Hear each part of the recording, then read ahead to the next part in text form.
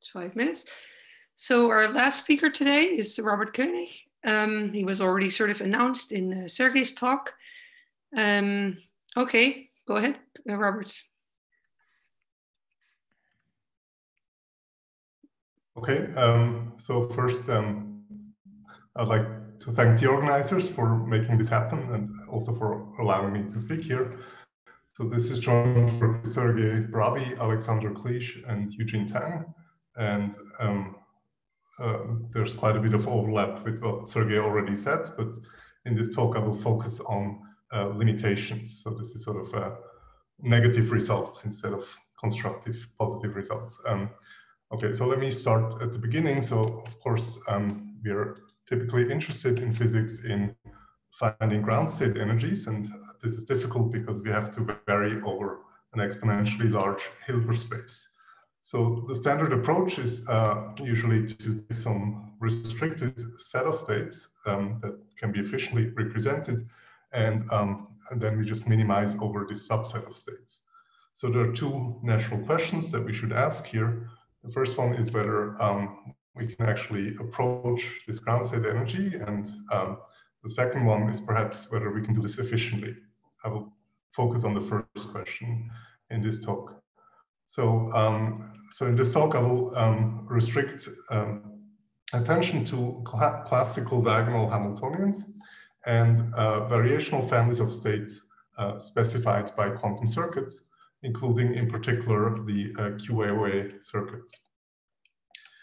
Okay, so what are we trying to do? We're trying to maximize a function on the Boolean hypercube, and the example that we're focusing on is max cut problem. This on some graph, this takes this form if you introduce binary variables for every vertex. Now, as you will know, computing the maximum is NP hard. So instead, what we are aiming for is basically an approximation algorithm. And we measure its quality in terms of the approximation ratio, which is sort of the expected value of this cost function compared to the maximum. Now, the most famous and really beautiful algorithm that's known for this purpose is the Goerens-Willemsen algorithm, which is based on randomized rounding of an SCP relaxation. And it achieves this approximation ratio of 0.878 for every graph G. So this is sort of in the worst case. And this is really remarkable because there's good evidence to believe that, in fact, this is optimal among efficient, that is, polynomial time algorithms. So if you assume the unique games conjecture, then there cannot be any better algorithm in the worst case. Okay, so in the classical case, we have something very precise to compare to, and this is sort of the number we would like to compete with in the quantum case. Okay, so in the quantum case, we can use this QAOA algorithm by Farhi, Golson, and Gutman. And as Sergey already explained, basically you start by preparing a certain state, and then you measure in the computational basis to get a bit string. So of course, I have to specify what these states are, and they are defined in terms of these two Hamiltonians. So one is a problem Hamiltonian, which encodes this cost function, and the other one is this transverse field Hamiltonian. And now we just alternate evolution between these two Hamiltonians, starting with the all plus state. So a level P QAOA state is defined in terms of 2P variational parameters, beta and gamma, and it takes this form here. Now, I should probably remark that, of course, B is a sum of single qubit terms, so you get single qubit unitaries when you exponentiate. And for cost functions, such as max cut on a bounded degree graph, C is also going to be a sum of local terms, and this means that you actually get a nice quantum circuit also for this Hamiltonian part. Now, what is important for the following is this level P. So I should say a few things about the choice. Obviously, we would like to choose a large level P to have a large descriptive power and to get close to this maximum energy. But at the same time, increasing P means that we have more variational parameters, and this makes energy maximization harder. And perhaps the most important reason to consider small p is the fact that large p requires deep circuits, and for NISQ circuits, we would like to consider constant p, or at least some small values of p. Okay, so this is basically the question we would like to address here. Can we beat this König-Williamson algorithm for max cut using constant level QAOA? And the basic theme of this talk is lower bounds on circuits preparing certain states, and in particular, symmetric unitary circuits. So let me define symmetry. The symmetry that we are interested in is Z2 symmetry. So we have the symmetry operator, which is Pauli X on every qubit. And we say that the Hamiltonian is Z2 symmetric if it commutes with this symmetry operator. Here are two examples. Now, we can also define a state to be Z2 symmetric if it's an eigenstate of this symmetry operator. An example is the GHZ state given here, or this product state of all plus. And finally, we'll call a unitary Z2 symmetric if it commutes with the symmetry operator. Now, why is this concept relevant? Well, it turns out that the QAOA circuit is actually Z2 symmetric, and the initial state is also Z2 symmetric. So this is the case whenever the cost function has the property that it is invariant under flipping all the bits. And this is the case for max cut, for example. So then this Hamiltonian will be Z2 symmetric, and this one Z2 symmetric anyway. So this means that with QAOA, you can only create Z2 symmetric states. And this is the restriction that we would like to study. Okay, so let me begin with a simple example. So this is basically the Ising model on a ring, and I will use the following conventions throughout this talk. So we'll consider families of Hamiltonians indexed by the number of qubits, and these Hamiltonians are sums of local terms on some graph, and each of these local terms has constant norm, and will normalize the energy in such a way that the ground state energy is zero. So this is going to be important because we would like to talk about low energy states. Okay, so what can we say about preparing ground states of this Hamiltonian?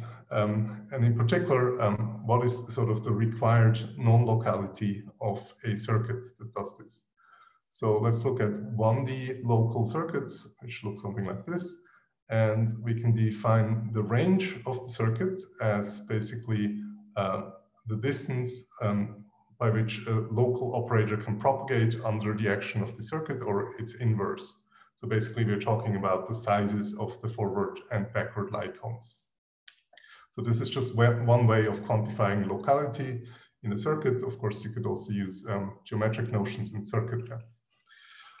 Okay, so what's the answer to this question? Well, it depends on whether this unitary is arbitrary or whether we impose that it is Z2 symmetric. So if the unitary can be arbitrary, then we can prepare basically any ground state here, and we can achieve this just by applying Hadamard to every qubit. So this is a strictly local circuit.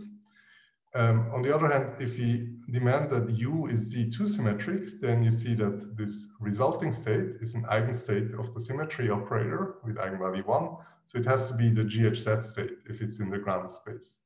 And we know that preparing the GHZ state from a product state needs linear range. Okay, so you see quite a difference between Z2 symmetric circuits and standard or arbitrary circuits. So let me briefly explain this range lower bounds. So this can be found in this paper by Bravi, Hastings, and Berschrede. And it's really quite a simple, elegant argument. So suppose we have a circuit which prepares this GHZ state, then we can consider these two states, one of which is the GHZ state. These states have the property that they are orthogonal to each other. And if you trace out one of the qubits, then the reduced density operators are the same. So this means you cannot distinguish them locally. You need at least n qubits to, or you need to look at n qubits. Now, if you apply the inverse of the circuit, we obtain a product state in the first case, and then we obtain a state which is orthogonal to this product state. So this means that because you're orthogonal to a product state, there has to be a local observable on one of the qubits that distinguishes these two states. Okay, and now we can just go back and look at the operator that you obtain by conjugating, and you see that this operator has to distinguish these two states, but we know that they can only be distinguished if the support of this operator is large, and this gives you this range lower bound. Okay, so I told you that Z2 symmetric circuits need a linear range, and we can ask whether this bound is tight. So here's a circuit which prepares the GHZ state from this product state, and you see that each of these gates is in fact Z2 symmetric, so the whole circuit is Z2 symmetric, and the range is basically n over 2. So, so this bound can be achieved. So far I've talked about the ground state of this Ising model, and we saw that there's a big difference between symmetric and arbitrary circuits. And of course, this is something extremely well known to physicists under the name of symmetry protected phases. So if you impose symmetry, you basically can get a refined symmetry classification, and this is extremely successful. Okay, so let me now drop symmetry for a moment and talk about a different system where we think about sort of circuit depth. Oh, sorry. Before continuing, so this was about ground states.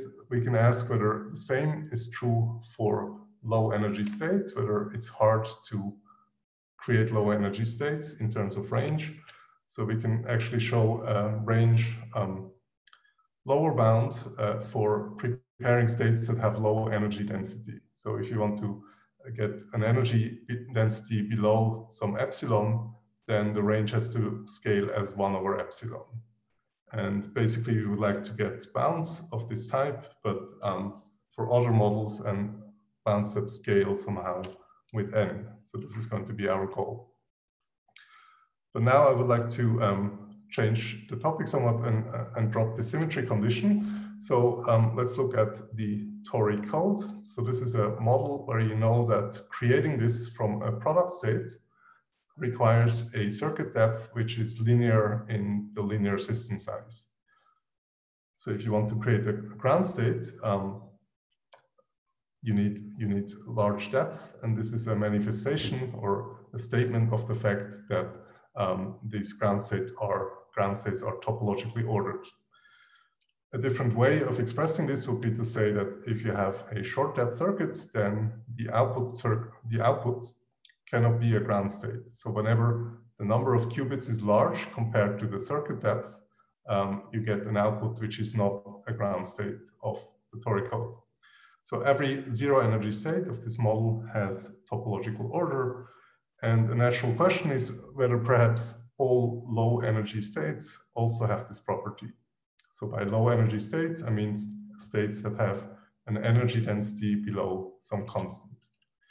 And this turns out to be not the case. So for any constant energy density, you can actually write down a circuit which has constant depth and which creates a state that has energy density below epsilon times the number of qubits. The way you do this is you just create small surface codes on small patches, and then the only energy contributions are from these boundaries, and this is low density. So the contribution can be made arbitrarily small in terms of energy density. Okay, so this motivates a problem. So we can ask whether there are perhaps Hamiltonians for which not only the ground states, but all low energy states have topological order. And this was introduced by Friedman and Hastings, and it's called the no low energy trivial states conjecture. So the conjecture is that there are Hamiltonians which have this property here. So this property here says that as long as the system size is large enough compared to the circuit depth, any circuit of that depth cannot create a state with energy density below some epsilon. Okay, so in other words, every low energy state is non-trivial in the sense of circuit depth for preparation. Okay, and the conjecture says there is such a family of local Hamiltonians. And so this conjecture is, of course, very interesting from the point of view of topological order, but it's also important, for example, because of the quantum PCP theorem. It's actually a necessary condition for the quantum PCP theorem to hold, so perhaps this is an easier target to try to achieve first. Now, it turns out that many natural Hamiltonians, they don't exhibit this NLTS property, as I just explained. The toric cold Hamiltonians don't have this property. We can create low energy states. And there are various other families of Hamiltonians that have been shown not to exhibit this NLTS property. There's also some positive results. So Harrow and Eldar, and also Friedman and Hastings, they show sort of related properties. So this is a slightly different property, this no low energy trivial states property. And Friedman and Hastings, they restrict to certain subsets of states. So why am I explaining all this? Well, what we can do here is we can we can establish a symmetry protected version of this conjecture. So basically we introduce something we call the no low energy Z2 trivial states property, or NLZ2TS, if you like. And the only difference here is that we impose Z2 symmetry everywhere. So we ask that these Hamiltonians are Z2 symmetric, and the unitaries are now restricted to be Z2 symmetric. Okay, so the statement is that you cannot create a low energy density state using a Z2 symmetric circuit of small depth. And our main result is basically an explicit family of Hamiltonians that have this NLZ2TS property. Okay, so let me describe the construction. So we need expander graphs, so basically infinite families of graphs where the Cheeger constant of the graphs is lower bounded by some constant independent of the number of vertices. So the Cheeger constant basically measures how many edges are touched by a subset of vertices. And we can get such infinite families because they are so-called Ramanujan graphs. So they are d-regular graphs which satisfy this lower bound on the Cheeger constant, and they are constructions for any regularity parameter larger than or equal to 3. Okay, so let's take such a family of Ramanujan graphs and just consider this max-cut Hamiltonian that I basically introduced earlier. And so if you look at these Hamiltonians, it turns out that they satisfy this NLZ2TS property. So whenever you have a circuit which has small circuit depth, as expressed by this inequality, then the resulting state has an energy density lower bounded by this constant times n. Okay? So you cannot go below this energy density using a short depth circuit. Okay? So unless your circuit depth is growing, at least logarithmically, you cannot create a low energy state, density state. Okay, so let me briefly explain the proof of this result. So suppose you can actually create such a low energy density state. Then what you can do is you can consider the distribution that you get when you measure such a state in the computational basis. And because the Hamiltonian is diagonal, this distribution is basically concentrated on classical configurations that have low energy. So let me define the set of low energy classical configurations as those that have expectation value less than h over 3 times n. And then you know from this inequality here that basically this set of configurations has to have at least constant weight, at least weight a half under this output distribution of this circuit. Okay, so now we can ask, what do these low energy configurations look like? And the point here is that these expectation values, they are exactly given by the cut size between the vertices labeled 0 and the vertices labeled 1. So this is exactly because we defined this Hamiltonian in this way. So when this number is small, it tells us something about these cut sizes. But for expander graphs, this cut size is lower bounded by the Cheeger constant times the minimum size of these two sets. Okay, so now, for these low energy configurations, we have an upper bound on this quantity. So we get an upper bound on basically the number of zeros in this classical configuration and the number of ones in this classical configuration. So in other words, every low energy configuration either has a small number of ones or a large number of ones. By small and large, I mean less than n over 3 or more than 2n over 3. So this denotes the Hamming weight. Okay, so going back, I told you that this set has large probability mass under the distribution produced by the circuit. So we know that the union of these sets has probability mass at least a half. And now we can use the fact that our circuit is actually Z2 symmetric. So this means that the output distribution is invariant under flipping all the bits, which means that these low weight strings, low Hamming weight strings, and high Hamming weight strings, they have to have the same probability mass. So each of these sets has to have at least a quarter probability mass. So now what this is saying is that we have a depth D circuit, which produces a distribution that is supported, has large support or large weight, both on low weight strings and high weight strings. So these two sets have high Hamming distance or linear Hamming distance. And this turns out to be impossible unless the circuit depth is large or grows at least logarithmically with n by a beautiful result by Eldar and Harrow. So this result is actually takes this form. So this is corollary 43 in the paper. Basically, what it says is that if you have a circuit which produces some distribution, and let's say we have a lower bound on the probability weight of two subsets that have some Hamming distance. So in our case, this Hamming distance is linear.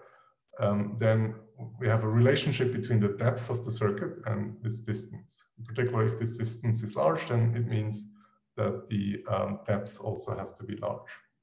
Okay, and this is basically the origin of this result. And now I would like to go back to QAOA and see what this implies.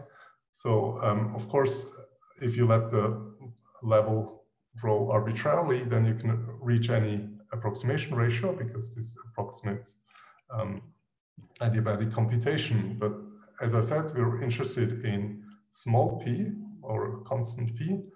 So for example, for p equals 1 and d regular graphs, there was this this explicit formula for the approximation ratio achieved by QAOA. But as Sergey already mentioned, Hastings found that numerically optimized classical algorithms are actually better in terms of approximation ratio for graphs with regularity parameter up to 1,000. So with just a few exceptions, these classical algorithms are actually better than level 1 QAOA.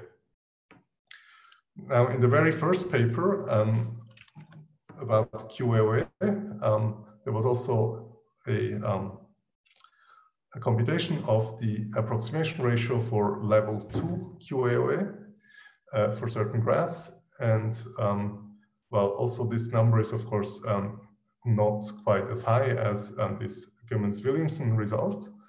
But what we really care about now is whether we can perhaps increase P and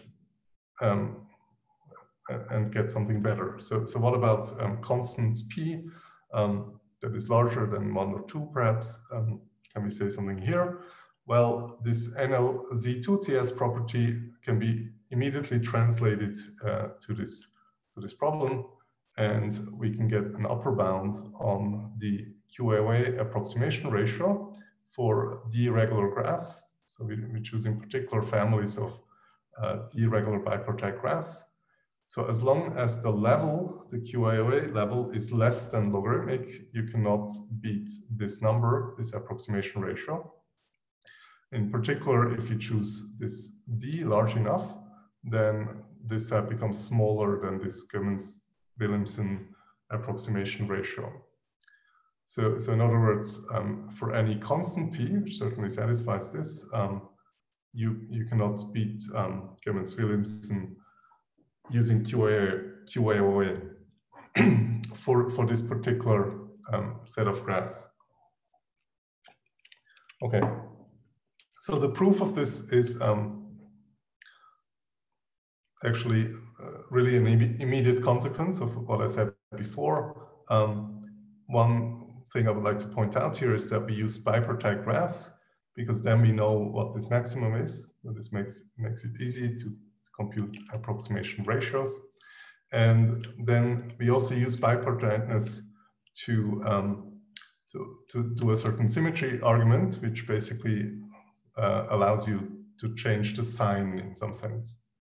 Okay, and then you can really relate this to this NLZ2TS, which can be stated in this form.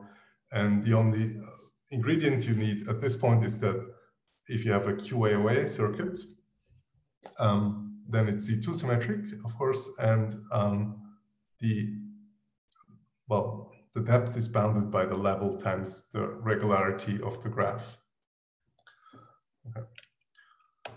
So this is basically our main results. So we cannot beat Gomez-Williamson for constant level p.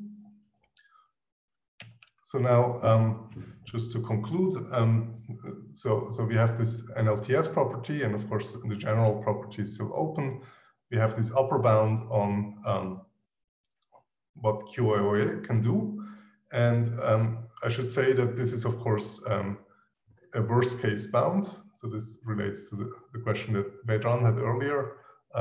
So we don't really know whether there are perhaps families where this quantum algorithm does perform well. And I think it's interesting to ask a question whether perhaps we can say more about generic instances. And there was this recent paper by Edfari, Gabarmik, and Gutman that was mentioned earlier, where they actually consider random graphs and the problem of finding large independent sets. And they found some upper bound which has the same form. So it also says that this level has to grow logarithmically if you want to beat a certain threshold. Okay, I think this is an interesting direction to consider sort of generic instances and hardness for that. And finally, as we saw in Sergei's talk, we can also ask about ways of getting around this no-go theorem and using, for example, this variable elimination idea. So basically this makes the algorithm non-local and therefore these bounds do not apply. Okay, so with this, I would like to thank you and my collaborators. So I guess that's it. Okay, thank you, Robert, for a very nice talk. Maybe I can quickly ask a question before other people say something.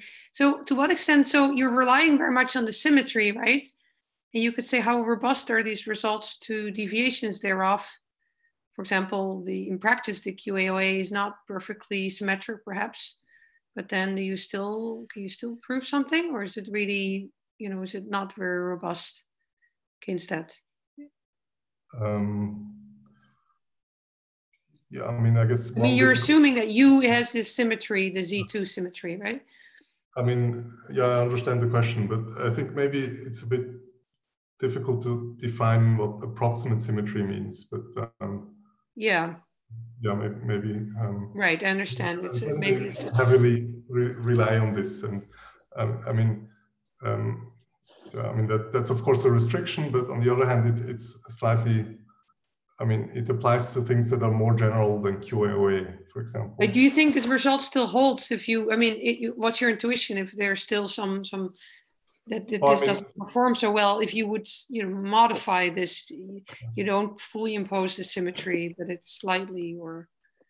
Yeah, we haven't thought too much about this. I mean, certainly if you drop the symmetry altogether, then the sizing model doesn't satisfy this property anymore. So, may I say something? If you look at our paper, our recent paper, we look at independent set. An independent set does not have the Z2 symmetry. So, we're able to get similar results. But the way we get it is by looking at the light cone and showing that if you have qubits which are far apart on a graph, that the measurement outcomes are uncorrelated. And we don't do it using any symmetry property. Mm-hmm. So yeah, you can, Barbara, do other things. Okay, I see. Yeah, there may be more general arguments that this. Yeah, I mean, it's the same spirit, but it depends. Yeah, you don't need the Z2. Independent set doesn't have a Z2 symmetry. Okay, so we can have some other questions. I have a couple of small questions. First, a kind of, more physics-oriented question. This property NLTS, is it expected to mean something for the, high robustness of topological order or something like that?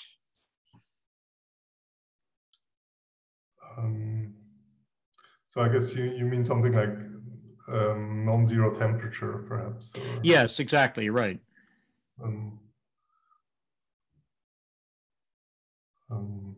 I suppose so. I think there is a paper by Eldar about sort of thermal states, Gibbs states, and NLTS-like questions. But I'm not sure how directly this relates to low-lying excitations. And, okay.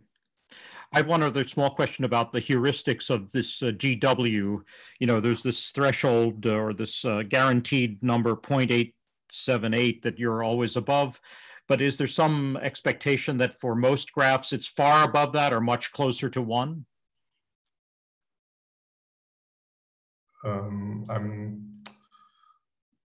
not familiar with this. I mean, it's a worst case bound. So.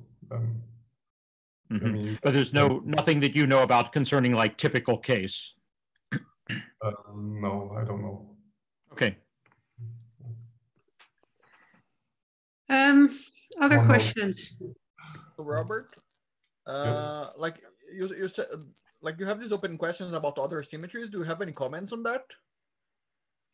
Oh, about other symmetries, yes. So, so one question would be, for example, Z3 symmetry, which we will need for these coloring problems that Sergey mentioned. So, so there, I mean, this is still open or work in progress, I guess.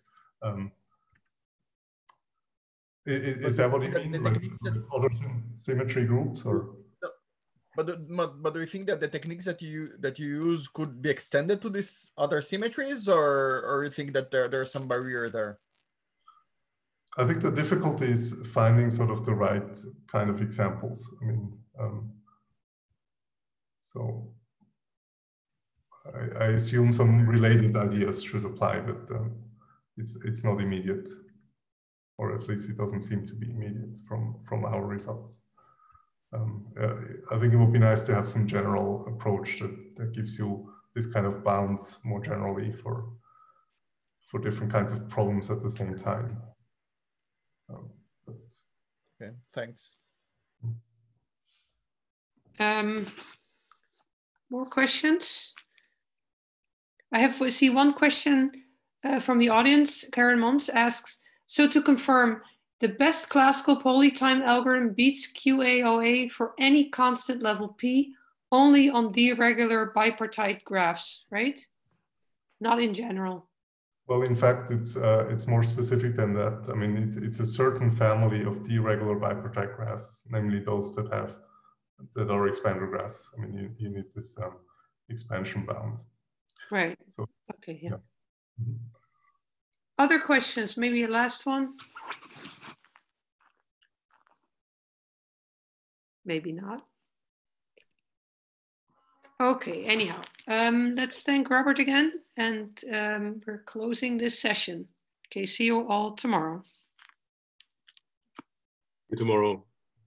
Tomorrow.